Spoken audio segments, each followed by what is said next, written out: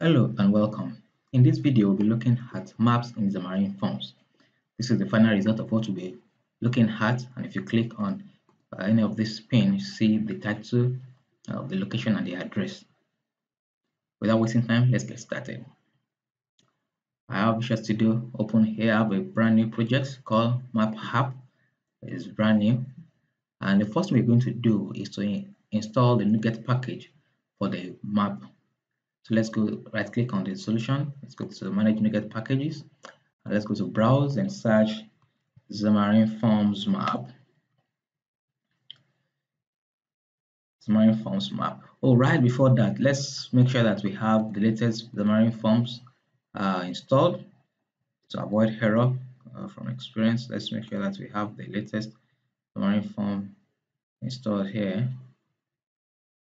So the latest version is 497661. So let's install that first.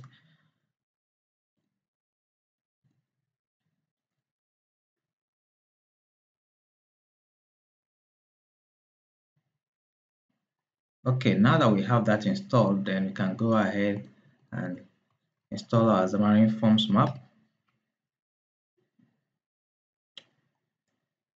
So here we're going to make use of the Xamarin Forms map, this particular one by Microsoft. As I select it and install on all the projects, accept the license.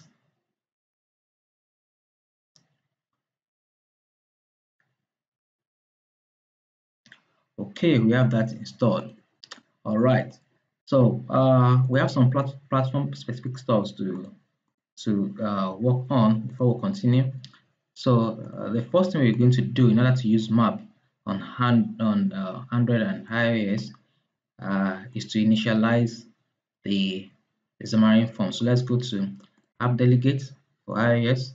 Before this call, before initializing Xamarin form, so let's do something like xamarin.formmaps.init. So that is all for the app delegate. Also, let's go to the main activity for Android right before here. So let's do xamarin.formmaps.init. This takes this, and the name of our bundle is this saved instance state. So let's pass that in like that. All right. So another thing we need to do is to declare our intentions for both Android and iOS. For Android in the Android.manifest. So we have to have the metadata that contains our API key, and it's going to be in between this application tag. So I'm going to paste this in. So the name of the API is Android Maps, and you put your API key here. In order to get your API key, I'll put a link in the description below for the map documentation, where you can see the link to get your key. But for iOS, we'll not be needing an API key, so I'll be using the iOS project to test. All right, so now that we've done this, also in our info.plist for iOS, we want to declare our intentions of using location. Because case we want to use, so let's right click on this, open with XML editor, and right down here I'm going to paste in some set of keys right here. The first one is talking about always usage description. Description is going to show can we use your location at all time. The second one is when the location is in use.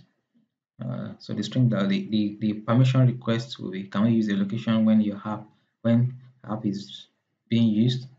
And the last one, so you have to change all this to your custom text This is just what I copied from the documentation so that we can have something in case we have a pop-up requesting for permission. All right, now that that is done, so let's go ahead and close up this. We can now start adding map to our page.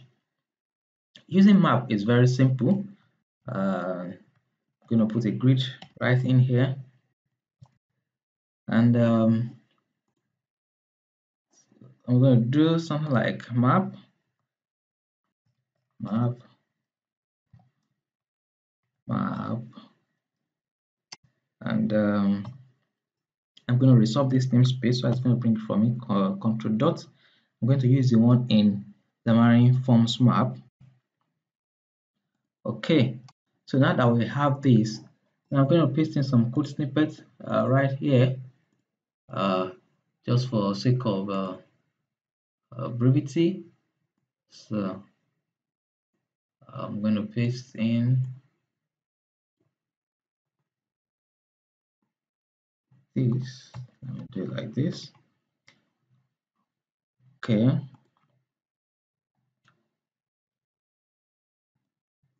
So what this does is we are setting the items template for our map. That is what will contain all the pins that we are binding to the map. So I have to set that template for the pins, and we're binding to some properties here, which we're going to declare very soon. And also, let me just set some other properties to this map right here. Just say the map type is strict, and wants to enable zooming. Okay, so we have that. That is for our map. That is our XAML implementation. So if I run this now, we're going to see the map show, but I want to quickly add some things to our map so that we'll be able to say add some pins uh, on our map. So what I'm going to do is instead of making an API call to Google Places, I already have a zip file here. I'm going to bring into this project. I'm going to paste it here. I have a JSON file called places, and you can see I have a bunch of places and geo coordinates. I'm going to set the build action to embedded resource. That's it. So this is what we're going to be using to bind to our map. So the other thing I want to do is I need a class that will hold all these properties that we set for our pin, the position, the address, and the place name. So what I'm going to do is I'm going to create a new class. I'm going to add a class here. I'm going to call it places. Okay, so right here, what I'm going to do is I'm going to use the JSON file that I have. I'm going to select all and copy. I'm going to use it to generate my model. So let me delete this. I'm going to go to edit, paste special, paste JSON as class. So now we have our class model here. I'm going to change some things here. I'm going to call this places back. Okay, so this is what's going to we're going to use to deserialize the JSON. Okay, so one last thing I'm going to do here is I'm going to bring in another class here uh, to transform the object, those information. I'm going to call it place, and I'm going to set this to forms of map. So this holds the place name, the address, and icon. We're going to use the information from this realization. We're going to use it to we're going to transform those objects into this form.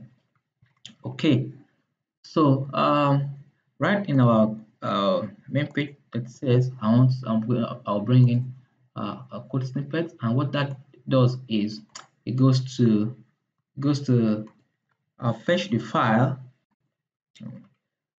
So let me explain. So we have a method called update map here. What it does is go to fetch the the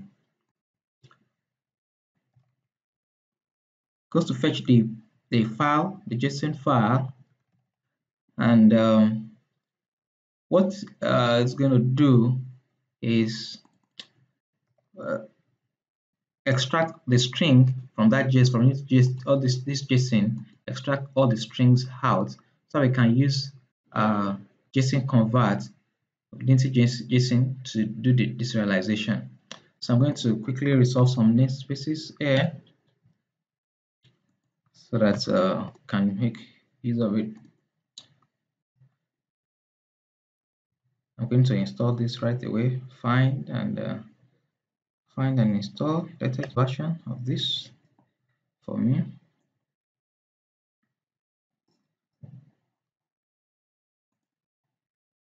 That is done. And okay.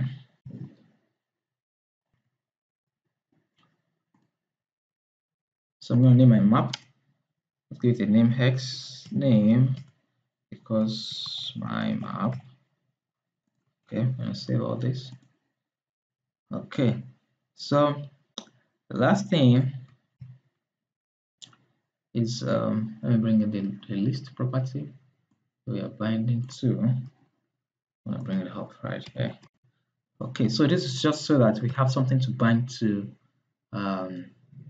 our map.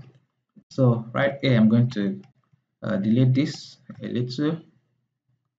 Just it's not necessary, but I just like to just make a little delay of about 2 seconds, and after that, call the update map right here. Okay, so this will go to get all the information from the JSON file, and going to use this to pass it and get the information out of it. Right here, what we're using, what we are doing at this point, the only thing I think I should show at this point that is map related is right here. We are setting the item source to the places list, which is this list, and also here, what we're doing is we are setting the center of the map to a location. Now, right here, you can start to set the center of the location to your own location. And to do that, it's very simple. Let me just quickly show you before we run this. So we can get your location house very simple using the Xamarin Essential class. So let's just say location equals uh, Xamarin.essential.geo geolocation to get location async. So by the time you do this, let's await this. So by the time you do this, right here, you see you have a location, and you can now decide to bring in your altitude, the accuracy, the latitude, the longitude, altitude, and pass it into this location. So at the center of the map will be at your current location. So I'm going to comment this out because I'm not going to use it. All right, so let's run this application and let's see what we have.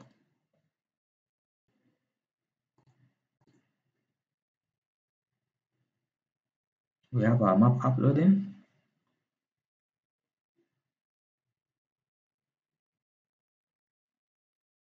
Yeah, there it is. You see, we have our pin here. Then we select any of the pin. So we have uh, the name of the place. All the pins are clustered together. You can zoom to separate them and see how it looks like. So that's it. Thank you very much for watching this video. If you have enjoyed this video, please give it a thumbs up and also subscribe to this channel and click the bell icon to get notifications when we upload new content. Okay, thank you very much, and I will see you in the next video.